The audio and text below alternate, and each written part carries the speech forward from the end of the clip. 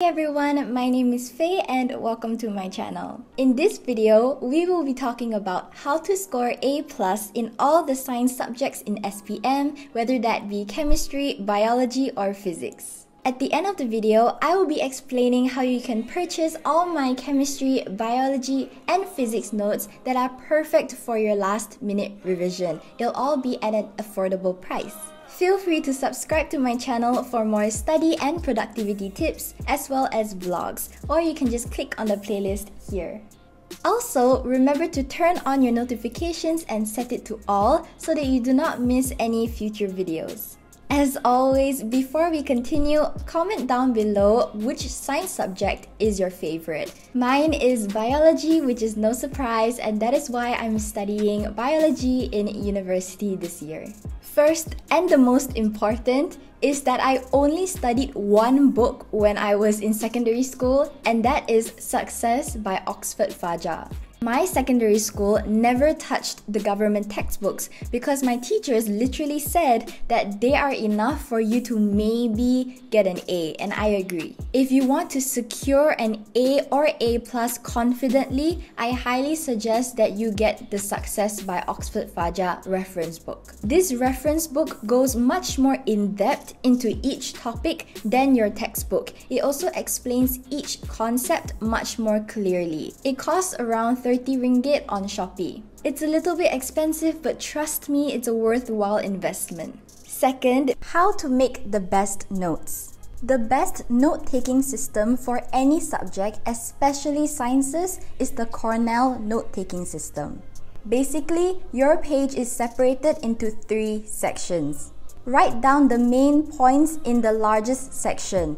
Then write down as many questions as you can form in the side section. You will test yourself using these questions when you revise. This is extremely important. At the bottom section, you will write down anything extra that your teacher says or any extra information. I have gone more into detail about the Cornell note-taking system in my video titled How to Take Notes Efficiently and Fast. Make sure you check it out because this note-taking system is seriously the best, and I used it for both SPM and A levels. If you do not have time to do notes for every single page of every chapter, this is what you can do. Before you even start studying, flip through the entire chapter and identify all the processes. Once you've identified all the processes, definitions, equations, or anything else that you need to remember, draw flowcharts and diagrams. Visualizing information is especially important when you're studying science subjects because there tend to be a lot of processes, terms, and names that are very long and complicated. So visualizing them will make it much easier to remember. And it also helps simplify everything. Use different colored pens to highlight keywords. Keep it simple though. You do not want to clutter your notes with unnecessary doodles or drawings. You will accomplish 2 things by drawing flowcharts and diagrams. By doing this, you are not only simplifying complicated information, but you are also doing something called active studying. I explained the importance of active studying in my How to Score A+ in Sejarah video, which you can check out here. But basically, do not just highlight when you are reading from your textbook or reference book. This is called passive studying. Instead, you want to underline, draw, highlight, and visualize all the information so that it is stored in your long-term memory. This is called active studying. Here is an example using my biology SPM notes. The menstrual cycle is a very lengthy process that many students find difficult to remember. Therefore, I drew the levels of hormones and their corresponding days. When I do this, it is very easy to see that luteinizing hormone peaks at around the 12th day and so on. I also write the keywords in blue and red. I am selling these notes, so stay till the end of the video to know how you can purchase them. An advertisement might play in the next few seconds, so if you would like to support this channel, please do not skip the ad. Thank you! So, what is the right way of doing past year papers? First, time yourself. Second, if you actually do run out of time, continue doing the paper but use a different colored pen.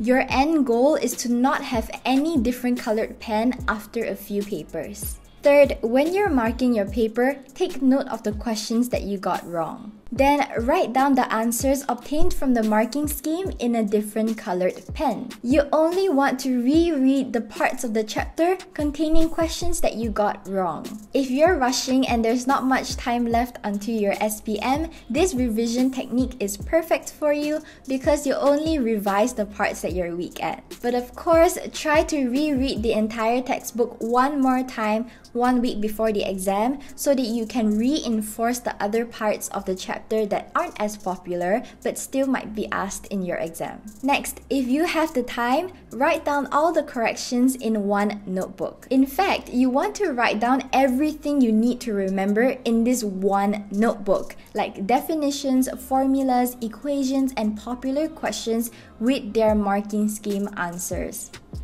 This one book is the only thing you need to read right before your exam.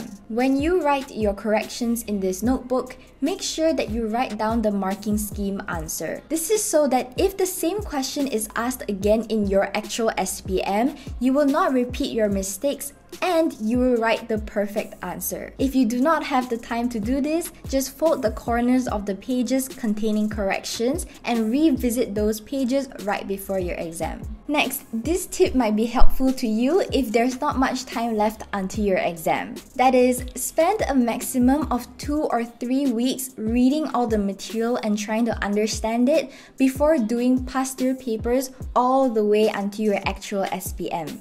You will score badly if you try to blindly memorize your entire science textbook, especially when it comes to biology, and not do enough past year papers. Next, to prepare for paper 3 or experiments, you need to flip through as many trial papers, state papers, and past year papers as you can and list down all the experiments that they ask. You do not need to do them, just list them down. Then, take note of all the popular experiments and write down the marking scheme answer or reference book answer for them. You can see here in my physics notes that I wrote down the common experiments and their answers. But at the end of the day, you can't really prepare for this paper. So we've come to the end of the video. To purchase my notes, subscribe to this channel, like this video, and head on over to my second Instagram account called fayefilms notes. The link will be in the description box or the comment section down below.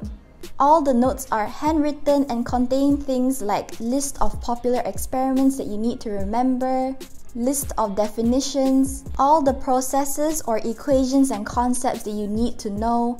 Basically, these notes are perfect for last-minute revision or to make sure that you do not miss out on anything important. Message me on this Instagram account if you would like chemistry, biology, or physics notes. I will be posting the prices there and giving you more details on that Instagram account.